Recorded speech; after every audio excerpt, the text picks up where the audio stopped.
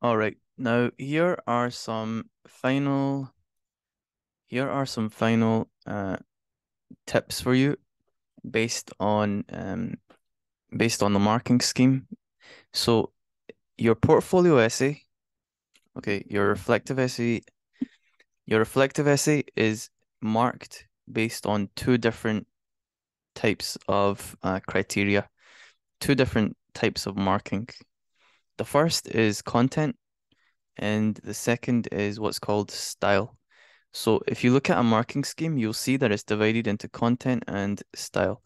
So I'm going to give you some tips, some advice on how to sort of maximize each of those to improve your essay and improve your grade as much as possible.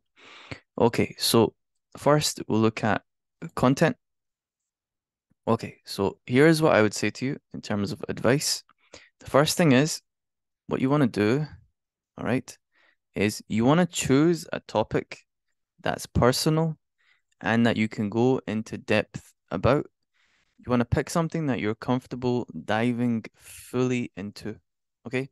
So you don't want to pick something, okay, that's not personal.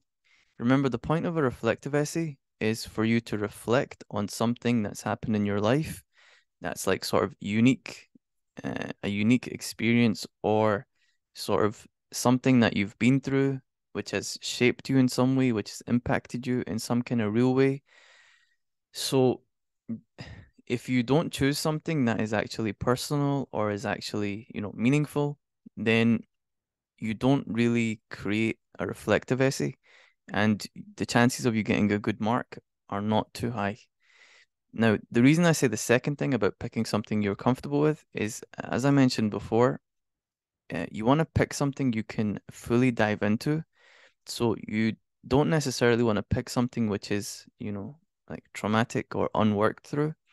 Again, if you've been through anything traumatic, you want to go ahead and talk to someone, especially talk to an adult who you trust, um, and work through those things with them. So you want to pick something that you could fully dive into, go into all the details of, and like pull all the lessons out of. Doing that is going to make your essay much better, and it's going to make it marked. It's going to make it so it will be marked much higher also. Okay, now, yes, that's what I just said. Okay, now the next thing is this. Okay, now remember that the way that you write a good reflective essay, and I would say the way that you write a good essay, just in general, as a rule, is a good essay is one where you're speaking honestly, sincerely, and you're speaking in a way that expresses your actual like opinions and thoughts and beliefs. So when you're doing this essay, try to sort of be as honest as you can. Try and really express, what you think and how you feel, how you felt, what you were thinking. Try and go into as much detail and be as sincere as honest. You know, uh, basically, you want to try and avoid like making things up, because like the more personal, more honest the writing is, again, it's more likely to be marked higher because uh it's gonna be more reflective, it's gonna be more on point in terms of what's being asked for. Okay, the next thing is, as you're writing, tell the key points of the story and the details that are actually meaningful. So when I'm saying go into detail, go into a lot of detail, I don't mean necessarily go into the detail of like things that are not important to the story. So if something is not important to the story, then you might want to consider like cutting it out. Now, this is a sort of balance. You need to kind of like think about this carefully, because if what you're describing gives a sense of like setting, uh, of the place, of the time, if it adds to the story in any way, if it adds to like making the reader, really be able to picture or see what you're describing, imagine that they're there, then that's good. You want to keep that in, okay? Keep those things in. I'm talking about sort of details which aren't really useful, they're not really meaningful, and you just put them in there because you want to meet the word count, something like that. So you want to cut all those out. You don't want anything in there that is not part of the story. Think about it like if you're watching a film or if you're watching some videos and then uh imagine there was like a random scene that pops up that has nothing to do with the story. Uh, that will like ruin your experience of the film and it will like take you out of the focus on the film. So you want to think about your own essay in the same way. You want to make sure that the reader, once they begin reading, they don't get pulled out of that sort of focus. They don't get distracted by anything which is not sort of meaningful. Okay. Uh, another thing, another thing is try to make the story and the reflection seamless. And what that means basically is the best thing you can do is if you can make your reflecting and your storytelling, if you can sort of change the order in which you do it, so it stays like fresh, so it doesn't get like repetitive. What you ideally want to avoid is sort of here's a bit of story, here's a bit of reflection, here's a bit of story, here's a bit of reflection. Now, if you're really like panicking or struggling with uh, with this essay and you're not too sure about, you know, how to do the random kind of order or the seamless order, what to do is just stick to the basic order first of all, story, reflection. And then once you've written your first draft, then go in and you can change the order, all right, of those. You can just like move them around. Just make sure that the story still makes sense. Yeah, just make sure that when you read it, it still makes sense. And that will make your essay sort of more engaging, more exciting, and it will sort of prevent it from being like boring to the person who is reading it.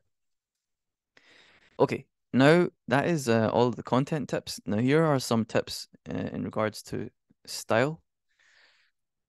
Okay, so the first thing is when it comes to the difference between content and style, content just means like the words in terms of what the words mean, which just means like the story or the actual information that you're sharing. Style means uh, the words you use and like the technical stuff that you do when putting the story together. Okay. Now, the first thing to note is in terms of the style, it's actually not as difficult as you might think because all it means, in a large part, is you're just using your RUAE skills, which you've already practiced and learned. Now, if you are unsure about anything in RUAE, if you're unsure about any of these terms here, go back to the lessons in the RUAE section and just practice until you can understand uh, them. Okay, so write your first draft, and then once you've done that, go back and then look at where you can add more interesting word choice. Look at where you can add some imagery, some similes, some metaphors, some personification even. Look at how you can change the sentence structure around. You can add impact. So just the way that you break down an article or a text using your RUAE skills, now just use those same skills, but on the other side as the writer. So use your techniques and your understanding to make your writing more powerful and more interesting. Um, Especially what you want to focus on is word choice and images that make the reader feel something. Remember, this is a reflective essay. It's all about your personal experience and about, it's largely about how you feel and how you felt. So try and do your best to, use words and images that make the reader feel that make the reader sort of feel the emotion that you're trying to put across.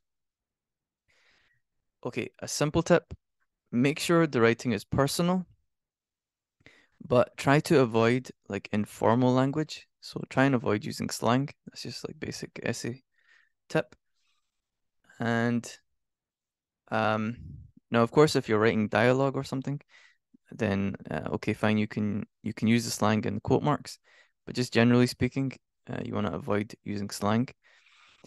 And finally, once you've written your first draft and then you've gone in and you've done another draft, adding in your, emotional word choice, similes, your RUAE, different techniques, then what you want to do is you want to go back and edit it. You want to edit the whole thing, and you want to make sure that your essay is entertaining, meaningful, and is something that people will remember. And the way that you can do this is, again, just reading your essay and cutting out any parts that are boring. So read your essay. Imagine you're reading about someone else. Imagine you're not reading about yourself. And when you're reading it, think about, is there any parts of it where you're feeling bored? Any parts of it where you're not really feeling any kind of emotion? And then change those, either cut them out or edit them in some way, add word choice and so on.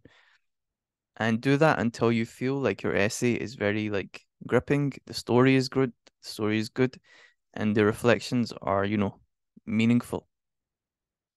Doing all these things will take your essay from where it is to, you know, a higher grade for sure.